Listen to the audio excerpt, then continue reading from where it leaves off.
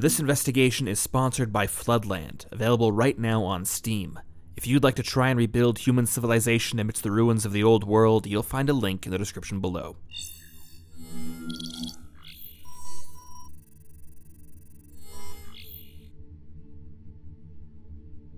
The end of the old world came quickly. For decades, those involved in the study of climate change had warned of a tipping point, a moment in which humanity's impact on the planet would become self-perpetuating and irreversible. Yet when that moment arrived, its effects, at least at the start, were nothing more than another show on TV, another article to scroll past. The great droughts that swept the equator, the deaths of entire communities to sudden heat waves, the exhaustion of arable land, to those who could afford to ignore the escalating crisis, it all remained a distant concern. Something happening somewhere else. By the time the effects were felt in even the most powerful nations, half the world was already gone, swept up in revolution, famine, and social unrest.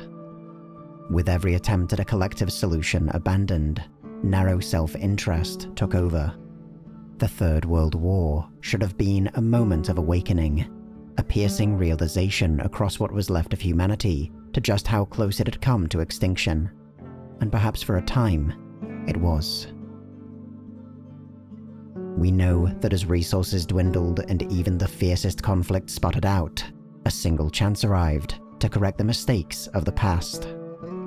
Whether it was some grand new technology or vast government program, for the briefest of moments, the world began to heal. Global temperatures dropped, water returned to the wastelands, and even the potential for clean, limitless energy seemed to be in reach. But even then, that narrow self-interest remained. What is today known merely as the event was the final stroke. Another global catastrophe, and another challenge that mankind could not rise to meet. The old world was finished, and while the event alone was not the cause, it was responsible for the new world that arose in its wake, the Floodlands. Ultimately, the Floodlands are merely an abstraction, a characteristically human attempt to make sense of the world in which they now live. But the Floodlands have no borders, no names, no unbroken line of history. How far they extend, what peoples have taken root upon them, and what lost secrets they might hold can only be speculated. For now, the nature of the Floodlands is locked within the limited perspective of how far the naked eye can see, and how distant a simple raft might travel.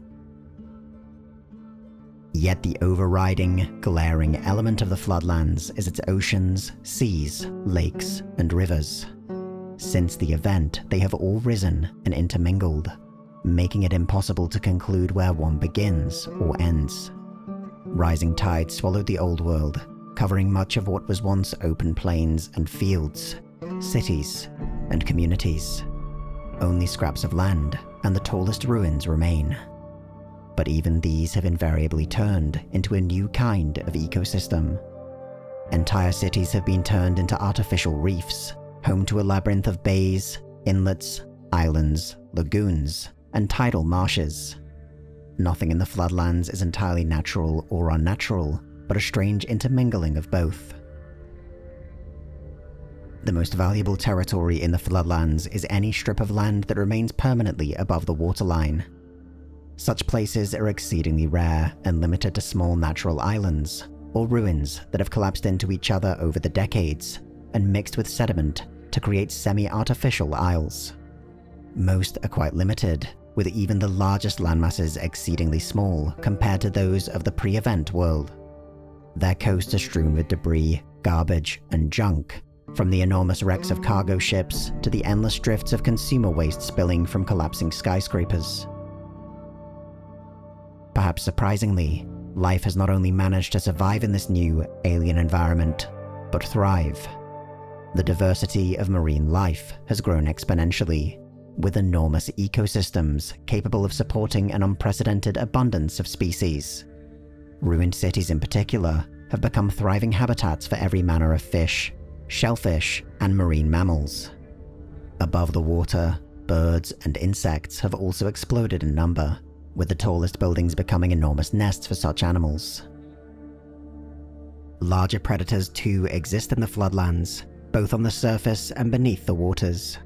They are driven by the new migration patterns and hunting grounds of the New World that for now remain unpredictable. But it is disease that has thrived above all in the Floodlands, with its deadliest tropical varieties now rampant across a planet now perfectly suited to them. Human life, though far less suited to such an environment, has nevertheless also managed to endure.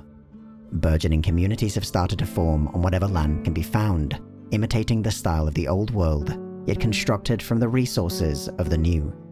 Ruined buildings, shipwrecks, and natural landforms have all become the foundations of improvised settlements, from which anchorages, ports, and marinas all extend the new boundaries of human civilization.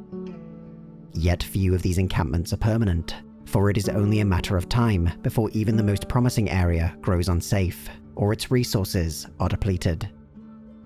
The Floodlands are not without their dangers, and human survival is not guaranteed. Whether a ruin holds valuable materials that might be salvaged, or dangerous contaminants that might threaten entire communities, often comes down to the flip of a coin. Most resources remain scarce, and scarcity will always lead to desperation and conflict. Human civilization, such as it is, has become largely clan-oriented, with clans typically based on a kind of fictive kinship. Their social ties are typically based on a shared belief, history, or method of survival. Clans have been established by former workers of offshore drilling platforms, surviving military units, convicts, and religious groups, and even pre-event celebrities, leveraging their cult of personality. Most clans are simply concerned with surviving the New World and obtaining the resources necessary to support their growing populations. But there have also arisen conflicting ideas of what the future will look like. As human civilization recovers, what form it will take has become a pressing concern. Some are adamant that the past must be recreated as thoroughly as the Floodlands allow, while others see the New World as a new opportunity to avoid the mistakes of the past. More so than ever, the world is a smaller place. Gone are the vast nations and territories of the old world, replaced with tiny communities of survivors clinging to scraps and ruins. It may have room enough for mankind, but not necessarily all its ideas. If the event has proven anything, it is that the survival of human civilization is not guaranteed, and its ingenuity can be as great a danger or as powerful a tool as anything else in the Floodlands.